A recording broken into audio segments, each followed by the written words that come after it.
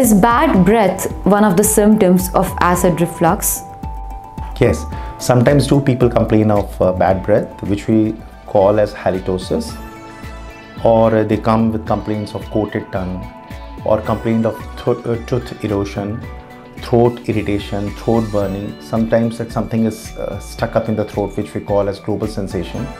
All these can happen because of reflux, and it is known as laryngopharyngeal reflux. That means when the acid comes up in the mouth or the larynx, and that is the technical term.